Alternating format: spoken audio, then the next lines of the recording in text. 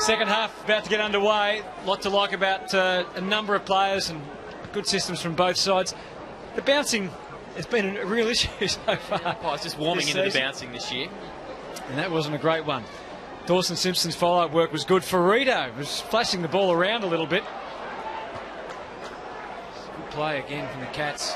Guthrie gets it forward, and the mark taken by Mitch Brown. He's moved quite well through the first half.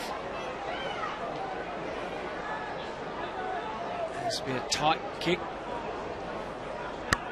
Doesn't look like we're going to get any rain. Hopefully it stays away. As Mitch Brown comes in. Not the contact he was after. It's worked over for a behind, or in fact out of bounds. What about Shane Kirsten? Well, there's a lot of talk about him. He might have made a debut in a final last year. He's had a few injury problems over the summer. What sort of player is he? Well, I've got to say that I haven't seen a lot of him in the VFL. I think he's not overly tall in terms of being a genuine key position player. So that's always a test, I think, at top AFL level for those forwards that aren't 6'3" or 6'4". So, but maybe as that third forward, or maybe with Brown, they could both potentially fit into the same forward line, depending on who else was playing. But really good form in the back half of last year in the VFL. Really, really good form, and deserves a crack at it. So I'm sure if he's fit and comes back and kicks some goals early in the VFL, then he'll get his chance. So the Roos have worked the ball to half-back nicely through Wood, off to Harvey, off to Wells, back to Harvey. Oh, handball just a little bit behind Big Curry, and the Cats, plenty of numbers around the footy. Grabbed by Johnson. Little ball in the middle to Caddy, who started this game really well. Now he's got Big McIntosh drifting forward. It's a good mark from McIntosh. Looked like Hanson was going to get there, but he put the big arms up and took the mark just inside the 50. He was there for a long time. It took Caddy a little while to spot him, but it's a good mark, wasn't it? Well, it's a good, strong mark. Kicked a goal in the opening term with an interesting kick. Wobbled through, but it is great to see him back out there, of course. No games last year. Just played just 8 games in the last 3 years, so had a terrible run. So from just outside 50, makes good contact. It's just going to fall short. Simpson's there, couldn't quite take the mark off hands and through from behind. So the Cats back in front by that solitary point. 7-6-48, North Melbourne 7-5-47, just 3 minutes into this third term. Yeah, so good second quarter by the Roos to get them in front at one stage, and then level at half time. Strong mark taken by Billy Smets. I guess another question about Smets is, again, where will he actually play? Does he play the defensive role that we're seeing him play tonight, or does he play forward? As Hawkins comes out, got his judgment right that time, crisp mark, and he'll line up for goal in just a moment, looking for his third. I thought, you mentioned, he was playing some pretty good footy early last year, and mainly as a forward. Yeah. And I thought with Chapman going, that was the real opportunity for him to cement a spot up there. He's probably one of those players that doesn't necessarily get a lot of possessions, and whether that's something he wants to really amp up, or whether he's always going to be that 15 possession player who kicks a couple of goals. It'll be interesting to see. But Hawkins, right over the footy, coming in for his third. Not an issue at all, and the Cats get the first one of the third.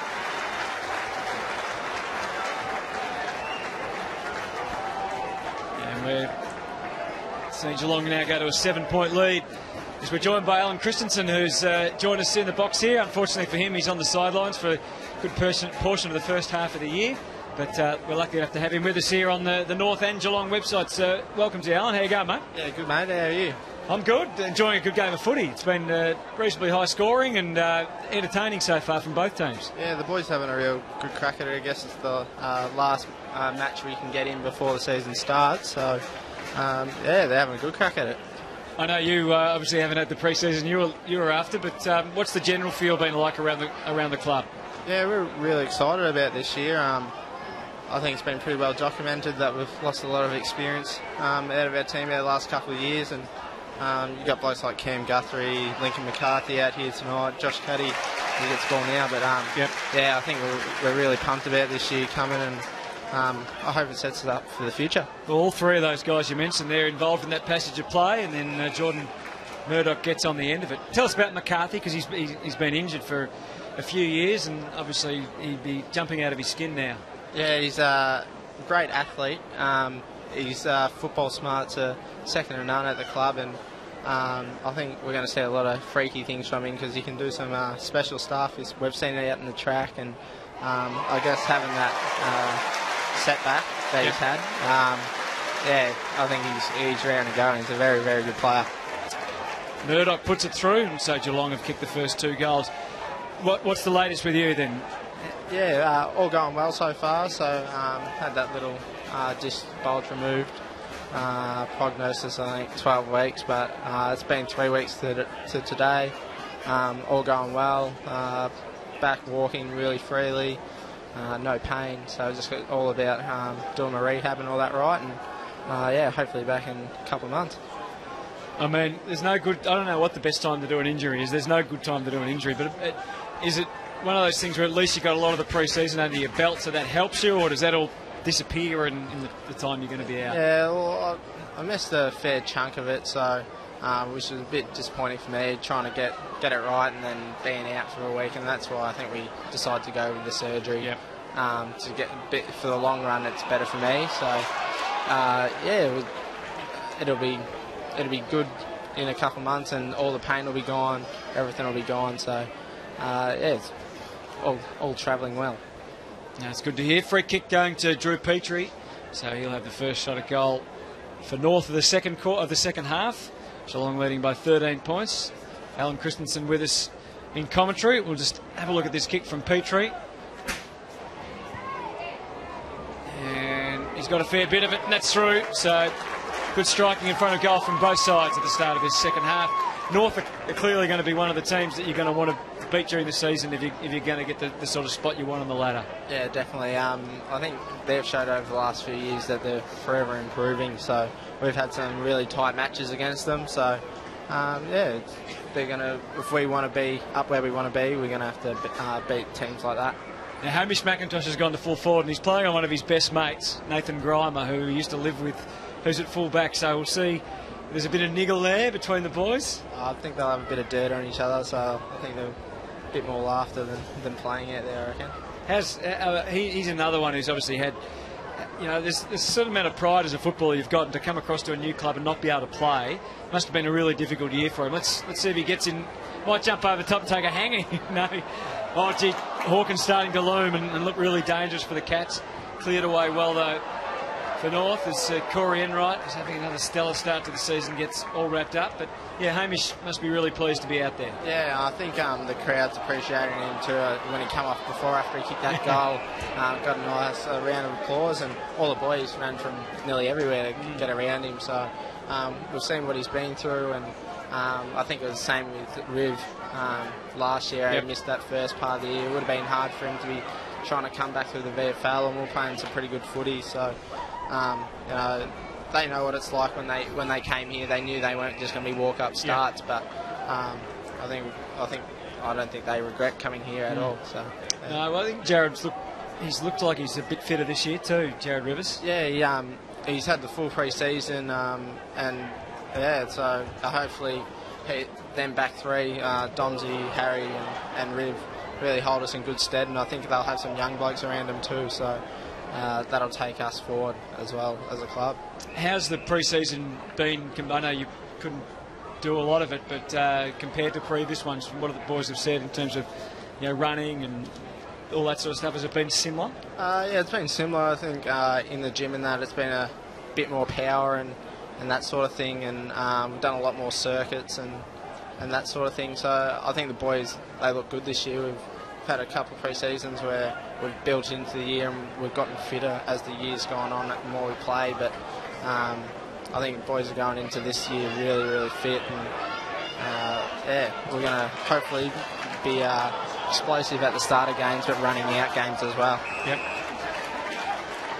Yeah, well, it was an issue for you last year, wasn't it? At times, not getting away to a great start and having to come from difficult positions. Yeah, so I think they've done a lot with training with that, where we've been starting training with high intensity drills and just trying to replicate what we do in games. So hopefully it'll pay off. I think it's paid off nearly every game we've played in the NAB Cup, NAB series, and this practice match as well. So Duncan gets it to Kelly off half back, and Atley slapped it on the boot. Nahas, if it sits for him, there's a real chance here. Let's see if he passes. He does try and pass, and Smets has got that covered. Low mark not paid. Mason Wood's done a couple of nice things for North. Number 32 there. What about that bloke, Corey Enright? I said before, I reckon you could just about pencil him in for All-Australian already from what we've seen this year. Yeah, He just does not miss a beat, does he? No, he's unbelievable, and doesn't miss a session either, so it's no surprise that he's up and about every year that we've seen. So he's the ultimate professional. Stevie J, the penetrating handball. Don't know what he's doing up here. No. Now Lonergan in the forward 50. He started as a forward, so he should remember how to kick goals. Yeah, hopefully. Yeah, the young players have really been impressive, haven't they? Cam Guthrie, he now looks like a real established AFL player. Yeah, he's the one to watch, I think. His pre-season has been absolutely amazing. Jordan Murdoch's another one. Just his pace and line-breaking ability for us is going to be so important. So, yeah, we've got some really good young talent, but they're not going to use that excuse as being young to playing poor footy and the way we don't want to play. So, yep. I think we've got really mature heads for young players. Has it been strange around the club not having Chappie there? Yes and no, but that's just the industry. Yep. We move on, and we got seven new players this year. So last year we only had 2. So it's part of footy now. Yep. So he moved on and we moved on. But it's going to be strange to see him in an Essendon jumper. Yeah, a bit weird. I think a bit weird for supporters saying that. Loved him over so much time. So I miss him around the club, but it happens. Yeah, get stuffed, Tabby. That's the message. Duncan giving away the free, and Gibson's going to take it for North at half forward. 7 points the difference. So Petrie back at full forward, Lonergan back at full back. He's going to go super short. And Brent Harvey.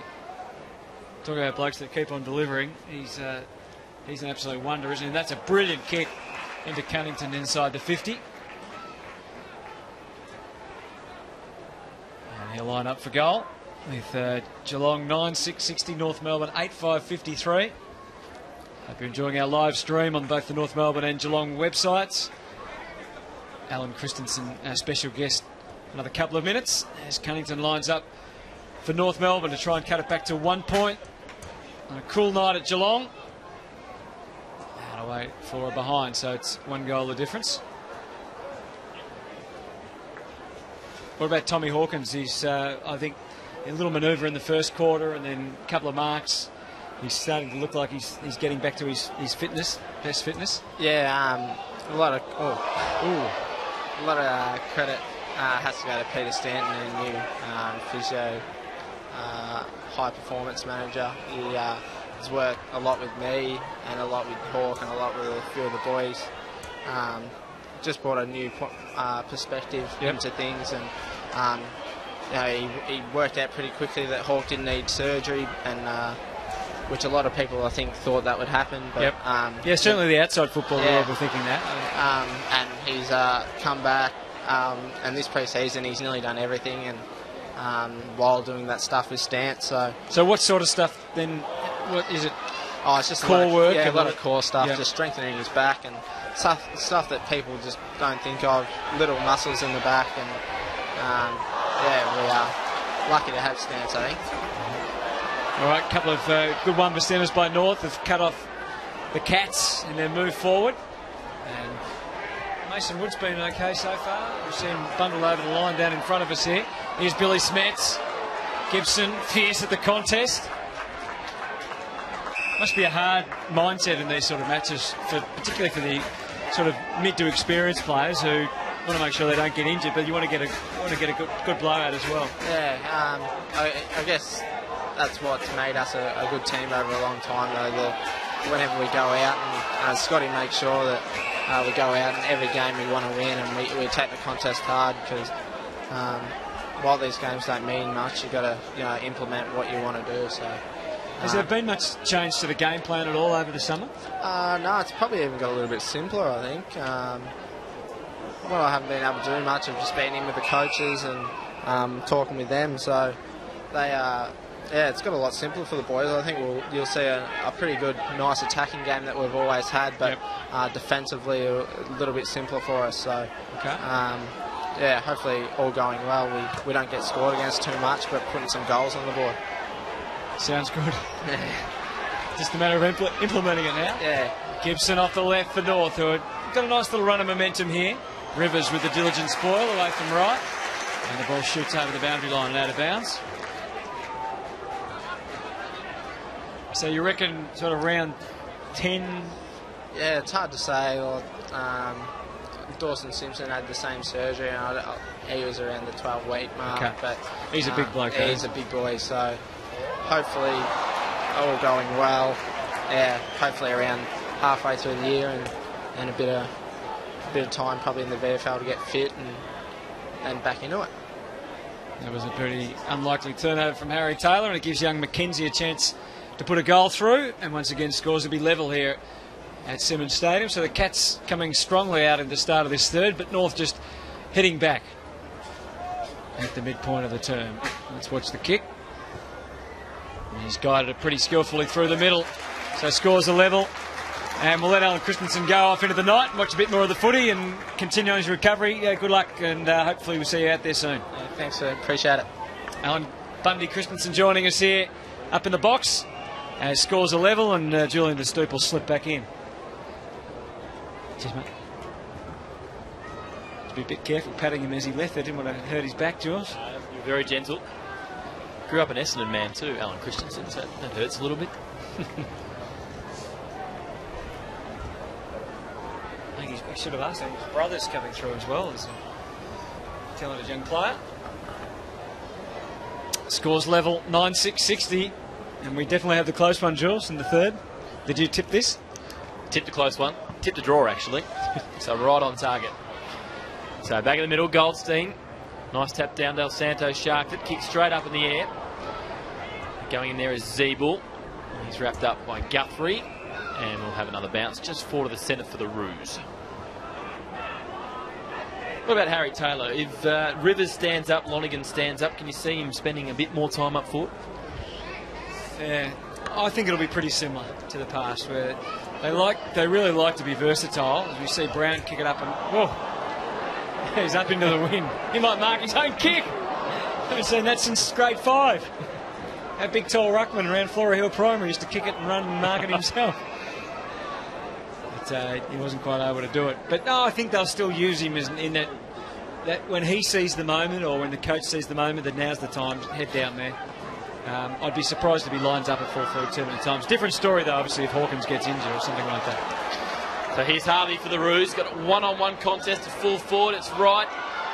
And also Mackie gets over the back and just dribbles through for a behind before Wright can run onto it.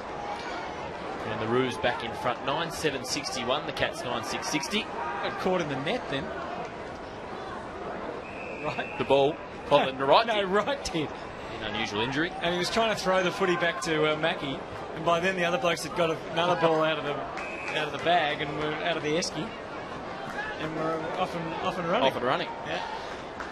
He's played on quick with the Cats. Got it to Caddy, who's got it at half back. He's going to go short. He's got Guthrie. Bit alike those two. Yeah. Mops of blonde hair. Not good for commentators. Not great for commentators. So here's Enright, takes it on the wing, takes a bounce, got enough pace to get away from Goldstein. Long kick inside the 50, Murdoch's there. It's a good spoil from Ferrito, and he goes out of bounds on the attacking 50 for the Cats. So it was great to chat to the players and just get that little insight into who's been good on the track, and you can tell just the appreciation he's had for some of the work the young guys have done. Pick up and under from Caddy to full forward. McCarthy outsized. Just about sneaked through the legs of Ferrito if he wanted to pick up the footy. It goes out of bounds. Have a look at him next to Tommy Hawkins. Fantastic. Mismatch. But he's already shown that he's going to be a handful for defenders. The great McCarthy. Spinning move again. Hatley getting it to Cunnington. He can be a dangerous for commentators as well, as the ball knocked over the boundary line and out of bounds. Yeah, him and Carmichael Hunt are very dangerous. Very dangerous. probably shouldn't be used in the same sentence, I would have thought. They never play on each other. So throwing it half forward for the Cats. It's North Melbourne leading by just the 1 point. Bastanak in there, gets the arms free. Jared Healy found the Gold Coast Suns dangerous as well, didn't he? Really? Yeah, very dangerous. So your face was priceless that day. So ball at half forward for North now. Taylor Hunt, Harry Taylor and Enright share it. Little kick into the middle and Caddy gets away. Jared was very chuffed to be a YouTube sensation, I can tell you that. He's still talking about it. Probably not the way he wanted to be a YouTube sensation. So it's Duncan, little kick to half forward, pitches in front of Blitzarves. The boundary line wins.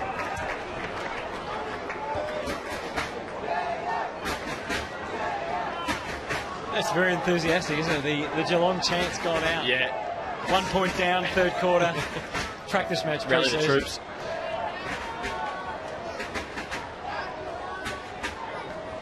Plenty of numbers around the footy. Sheringham dug it out. The big Dawes Simpson. Roos fighting amongst themselves, but when they finally worked it out, Thomas, they are dangerous with the way they can move the ball and the pace. This would be for 9 if there was 9 in it, but it's only for 1 for Harvey.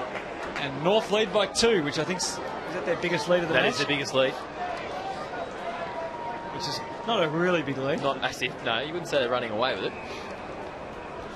So Mackie for the Cats. That is as bad as McIntosh's in the first term, and that actually went through for a goal. So let's Lindsay Thomas in. He can't quite gather. Mackie gets a chance to... I think Lindsay done a fair bit of running in the lead up that bit of play by the look of him. Make amends, Mackie. That's a better looking kick off the boot. A good ball from McKenzie on Enright. In goes Thurlow.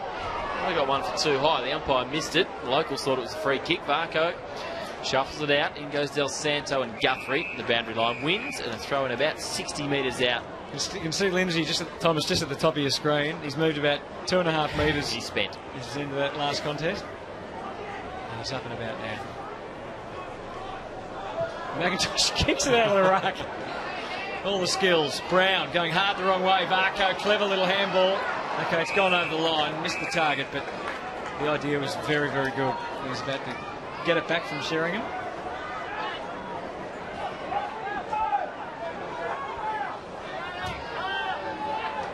Oh, well fended down from McIntosh. Here's Zeeble. Now Atley screwed it back to Enright. Quick give. Stokes. Stevie J. Cats. Oh, that wasn't so smart. It's a great kick. I lie because he was able to put it into the spot for Mitch Duncan to run into. And of course, the grand plan was that he would play on, get the mark, but he just overstepped the mark a fraction. Blitzarves filled them all. And now Mitch Brown at the way to turn it, but he takes the mark. Hopefully Blitzarves hasn't hurt himself. Mitch Brown goes, back to Stevie J. He makes a meal of it again, looks for a free. He won't get any frees like that. The umpires are right onto him these days. Oh, there's a terrific mark from Josh Caddy. Oh, he's been very good tonight. And he's going to be a really very huge pickup for the Cats. Taylor Hunt. Goes back to Harry Taylor. Yeah. If he had a bit of breeze behind him, he could have just about kicked it from there. Out of bounds. So 9-8-62 as you can see to 9-6-60.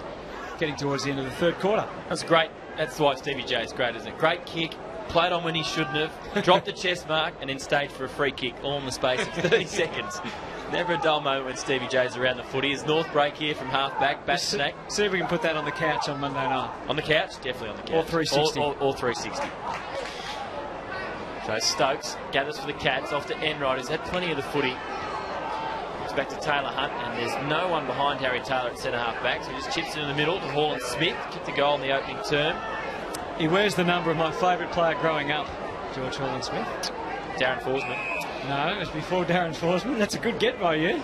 Was it Nankervis? Yeah, Bruce Nankervis. Yep. I thought you were a bit younger than that, Hutto. No, he was an electrician, so I wanted to be an electrician growing up. Thankfully for a lot of homes out there, I didn't become an electrician. Not a handyman? No. Turning the switch on and off is about where it extends to. I struggle changing a light globe. So Hall and Smith, about 65 metres out from goal, goes up towards Big McIntosh, pushed under the footy by Goldstein. Eventually comes to the back to Atley. under a bit of pressure. Shares it with Thompson and back to Attlee. Now he gets the skates on. Long ball looking for Curry on the wing. It's going to go over his head, but it might actually suit Wright. Ghosted in at the back, wrapped up in a tackle. It's good play by the Cats on the outer wing. Wright's actually been all right for them tonight. We've sort of had a bit of a joke about him being the target a couple of times, but he's been really lively down there. He played that role for most of last year and probably didn't have a great season after looking all right the year before, but looks like whatever he's done, he's looking pretty sharp. Yeah, he's got plenty of talent. He's a handy size. Nice little ball around the corner from Thomas. Found Harvey at half forward. Off to Cunnington, who's been pretty good tonight. Spears the ball in, looking for Big Curry, who gets down but couldn't quite take it. A bit hot for Curry, that Bit one. hot. I was waiting for that. So McMillan, still a chance here for North inside 50. They get it outside 50 eventually to Zeeble, who just chips wide, and Cunnington's got it, but he's still probably just outside scoring range. Not to kick from about 55, but he goes short looking for Wells. But Big McIntosh gets back and chops it off for the Cats. Cats just playing the possession game here. North have pushed forward with a lot of their numbers. You can see them on the wider shot. You can see them just streaming back down the ground. Cats on a slow play here, switching. So they're just stretching North a little bit, although the ball took a little while to get where it was meant to get. And that'll give North time to cover some bases. Rivers decides to trust his kicking skills, and Bledsoe's a good man now. You can see the advice from Stevie J was just to wait, calm down, and now you can wait a bit longer because it's three-quarter time here at Simonds Stadium, and not much has changed since half-time when scores were level. North have won the quarter and therefore are in front. They're 9-8-62. They lead Geelong 9-6-60. With the goal kickers, here's Julian Destoop. Goal kickers, Tommy Hawkins has 3 for the Cats. The rest are singles. McIntosh, Murdoch, Duncan, Guthrie, Hall and Smith, and Sheringham off for the Roos. 2 apiece to Wright and Petrie. Singles to McKenzie, Del Santo, Thompson, Harvey and Mullet. All right, we will take a break. We'll come back very, very shortly and give you some of the key stats up to three-quarter time. In fact, our stats man is racing them in as we speak. And for Geelong, Caddy's had 24.